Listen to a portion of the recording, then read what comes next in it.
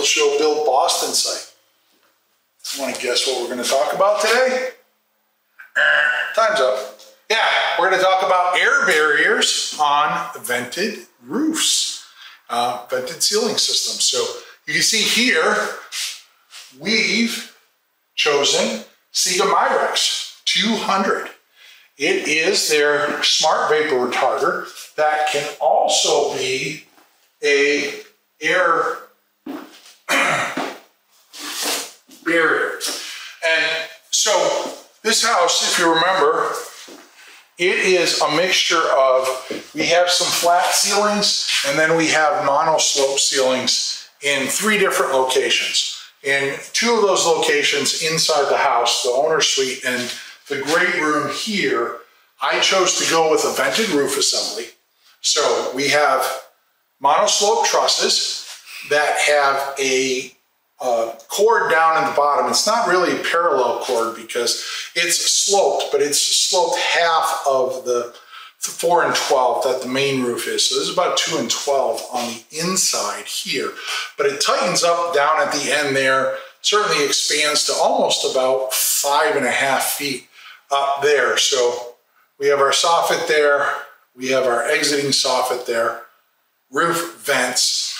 Above the Myrex, we have some netting, and then we have 20 inches of insulation, cellulose, blown cellulose insulation. Now, the lower, say, third, it's actually packed in there, and we have some roof vents that allow the air to migrate above it. From about a third all the way over, we actually have attic space above the insulation there, so we can get some mixing and venting there. But we use the Siga Myrex. If you think about it, it's kind of a inverted drain pan made out of that smart vapor retarder. We have a couple very healthy beads of Lexel that run around the perimeter. Lexel is a caulking or sealant from Sashco. So we have that, and then the Siga simply gets stapled to that. The Siga, you can see, it comes in these rolls here. These are, I think they're about 60 inches, right? And it just simply rolls off of there. They have a bunch of lines and stuff and nailing patterns here. They also have their own proprietary sealing tape here. It's their Reson tape that's made especially to seal with that, and it's dual release. So you can tape it on one side, get it all set up, and then go back, peel off the second side, and get that. Now, some of you might say, well, why do we want to work with a company like Siga? Why didn't we just put up poly or something else in that wall or in that ceiling assembly? We could have certainly put poly up, but we've been putting it up as a bad decision in our climate zone here. The smart vapor retarder, while it allows the moisture to migrate through, should we get too much moisture on the outside, it would basically let it back out and let it dry to the inside if we need that. The other thing to understand is when you're working with a company like Siga, these aren't guys that go into a lab and 3 days later come out and say, hey, we have the next best smart vapor retarder. I've actually been to their factory where this stuff gets made, and I've actually been in the lab and took some time to talk to their scientists and engineers that actually develop their products. And in talking them specifically with them about the Myrex product, one of the things I learned is it took 126 no-goes before they developed Myrex. So they went through 126 different options until they were satisfied with an option that did and met all of the parameters that they were in search of. So before you go off the rails and just say, oh, that stuff's real expensive, who the hell wants to use that stuff?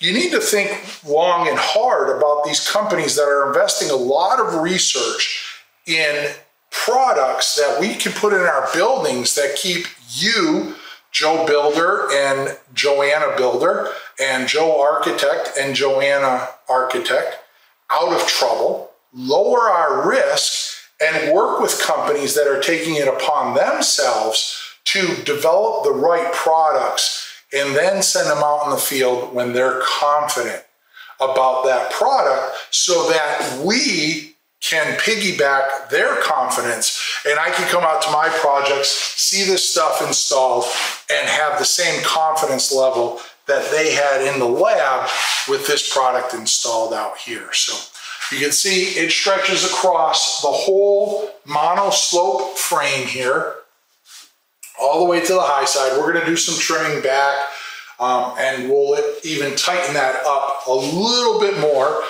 As far as our air tightness spec on this, we did a blower door test with this intact. We're right around 1.0 for our initial test. So as far as initial tests go, that's pretty good. We're going to tighten it up a little bit, and we'll get that down more towards the passive house number, hopefully, when we do our final test. But that's a really good start. Let's head back to the studio. We'll grab some details here where we're talking about this assembly, and we'll talk a little bit more about this Sega Myrex and our air barrier continuity here in the ceiling system. Let's see you back at the studio. All right, everybody. So I got Big Red in hand. We got details. We got Myrex playing air barrier as well as smart vapor retarder. Let's talk a little bit about that. What each one means and how it all fits in the detail. And I might even have an initial blower door result, so we can talk about whether that detail's working or not. So got Big Red in hand. Let's have at it. All right, so grab the detail here. Give you a little orientation. You can see this is the double top plate. We're on top of the wall there.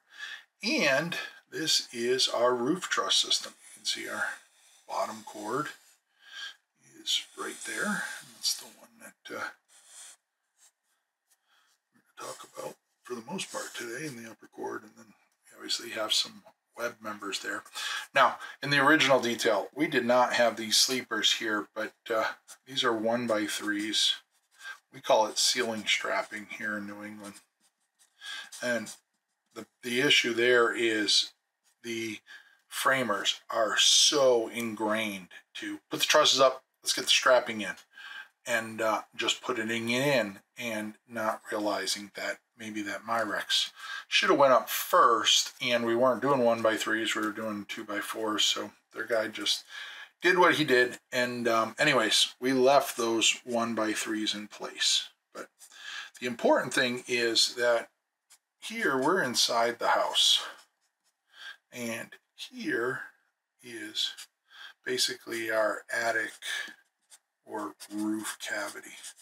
And I say attic because as you go up the roof here, it isn't tight to the vent anymore. We actually have about 36 inches on the first third of the high part where we actually have some attic space above the insulation there. But what we want to do is we want to control our air leakage. And notice, I'm not talking about this as a smart vapor retarder because it is, and I'm calling it that because they have to buy the stuff, but that's what it typically is set up for. But understand, we have a vented roof. So if moisture migrates up here, it's going to get in the vent system, and it's going to come in here, and it's going to go up in our vent. And that whole roof venting is made to get rid of any of that moisture, but the Myrex will certainly slow that down. So, you know, it's not going to just freely flow through that. But the beauty of the Myrex, it's in its MAJ REX. And it comes in a roll. I think it's 60 inches wide, and it's made by a company called Sega. And we use a lot of Sega's tapes and Myrex, and they actually have a tape that's made to tape the seams there. But the beauty of the Myrex is that it is an effective air barrier. You know, I was little side story. I was just out at the factory a few months ago in Switzerland, where they make all the Myrex and their tapes and all of that stuff.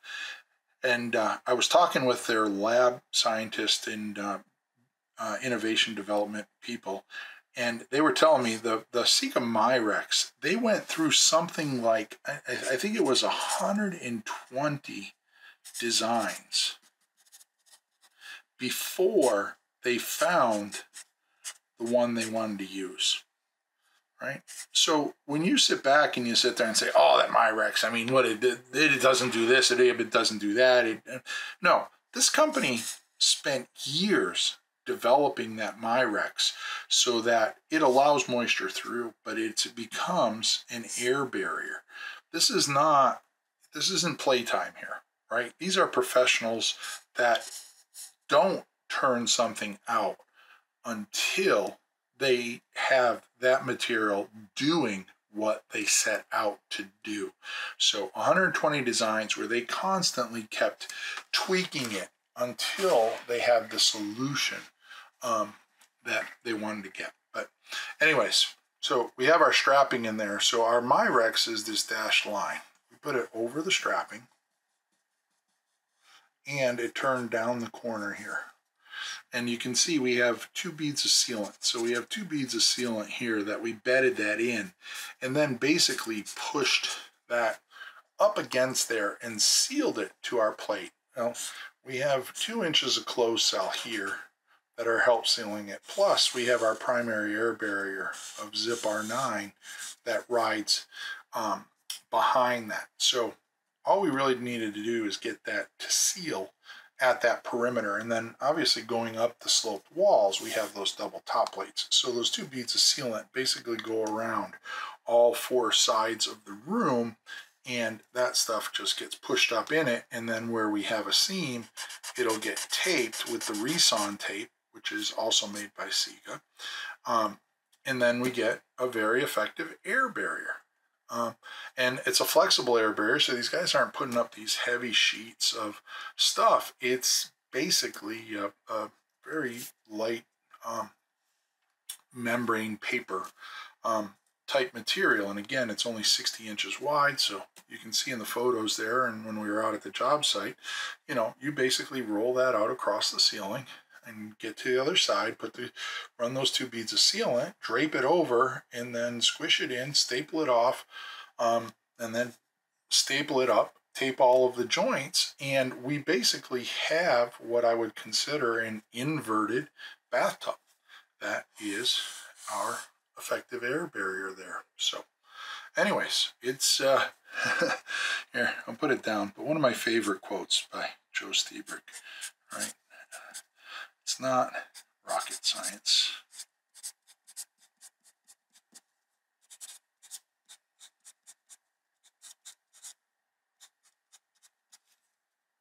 It's building science.